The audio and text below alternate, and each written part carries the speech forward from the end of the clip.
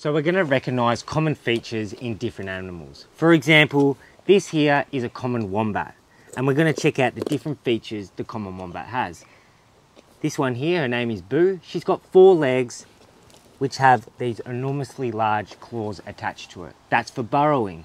She's got this enormously big butt, and that is full of cartilage to help protect her in the wild.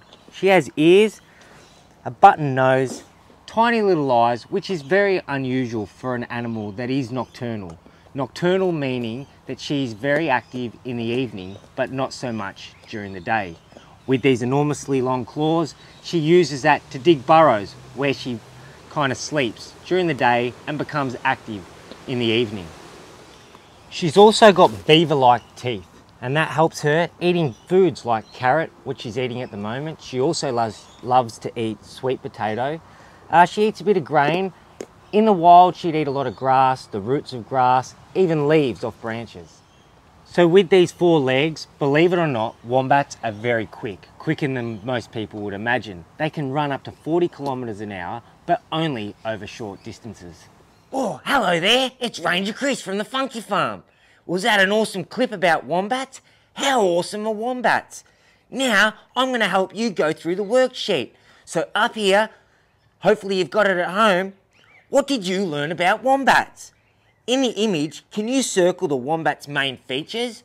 So in the picture, can you circle the wombat's eyes, its nose, ears, mouth, and legs? How many legs do wombats have? Do they have 2 legs, or do they have 4 legs?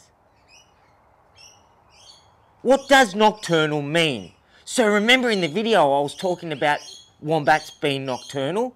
Does it A, mean that they sleep during the day, B, that they sleep during the night, or C, they don't sleep at all? Now where do wombats live? Do they live in A, a burrow, B, a tree, or C, in the ocean?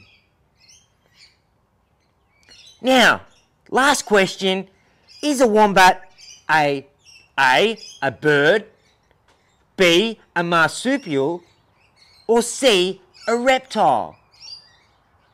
Hope you enjoyed it, kids.